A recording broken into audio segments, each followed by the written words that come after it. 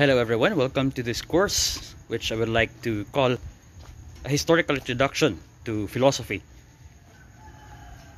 As some of you might know, this is a course originally intended to be taught face-to-face at the Cathedral of St. Joseph for the Catholic faith defenders of the Diocese of Tagbilaran, but I opted to shift giving this course online due to some changes in my schedule, and therefore this course will be fully online. This will be self-paced. That means that it is up to you on how much time you'd like to spend for this course each week and whether you'd really finish this or not. Okay, so for this brief section,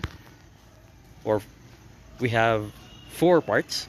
First, we will be talking about the course itself, and then we'll be talking about philosophy itself, and then a few words about historical thinking, right? Because this is a historical introduction to philosophy. And then finally, we'd end with some brief sketches of the entire history of philosophy. So this again is the name of the course, a historical introduction to philosophy. So I think this is I think I took this from the subtitle, I think, of the book The Great Conversation. It has the subtitle A Historical Introduction to Philosophy, and I think that describes my approach in teaching this course. So, by the way, although this course was originally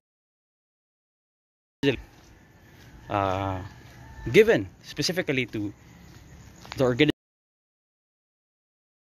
this actually is open for everyone. Okay, so you're not restricted to finish this course even if you are not formally a member of CFD. So this is for everyone who wants to learn about philosophy from somebody who also likes philosophy, which is myself. And by the way, I'd like to apologize for the audio because I'm giving this course while walking, while doing my daily routine of walking every morning. So I think this is all I can do about the audio. So I hope you can still learn much about philosophy from this, even despite this not very good audio. Okay, so let's proceed with the first section, namely the course itself. Right, so I'll just talk about the course description, and then I'll end this part. First, our focus will be on the milestones, right, of philosophy. So there are different approaches to the course of an introduction to philosophy, right? You can focus on just a few texts taken from the classical the canon of the most popular philosophers, such as Descartes, Nietzsche, right, Aristotle, etc. So you can take that approach, wherein we'll be only focusing on a few of the top philosophers in history. But you can also give a problems-based approach, right? Because there are many problems in philosophy, and you can divide your course based on that. But this course of ours, will be divided based on specific milestones.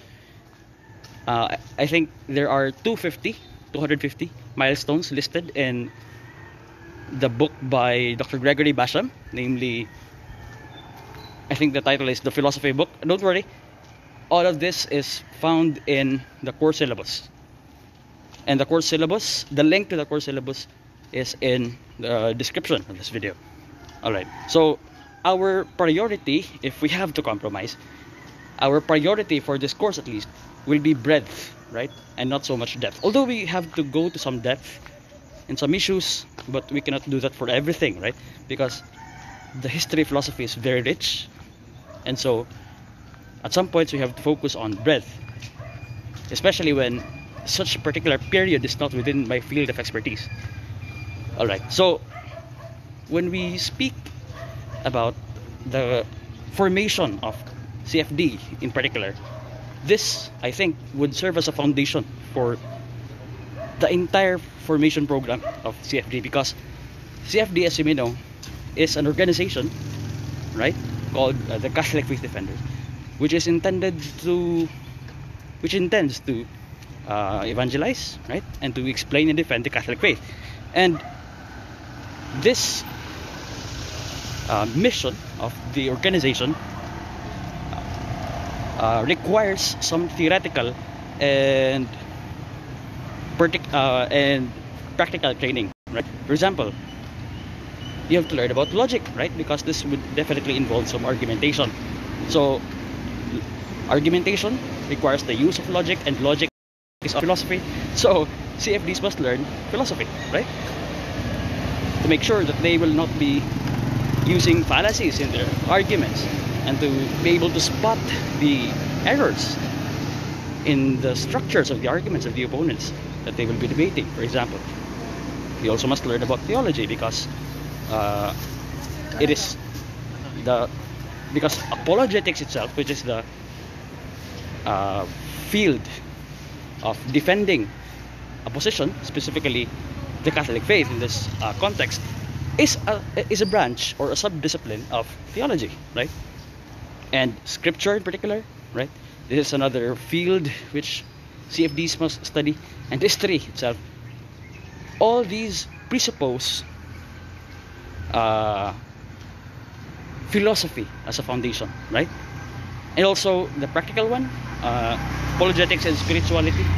These ones are most fruitful when done by somebody who is already philosophically trained, right? So rigorous philosophical training could really aid our pursuit of, especially when we talk about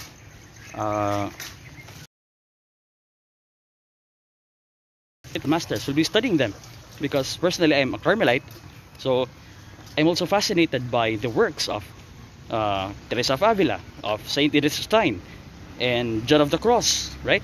These great spiritual masters wrote about issues which are at least partly philosophical, but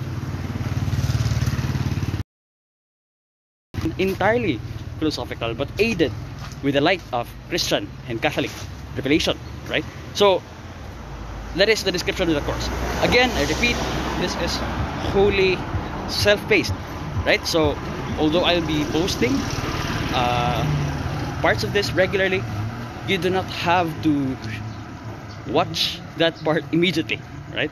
As I post it, take this at your own pace, and you can take pauses at some point, but just make sure that you will be able to fulfill the course requirements about which I'll be talking about in the next video. Thank you.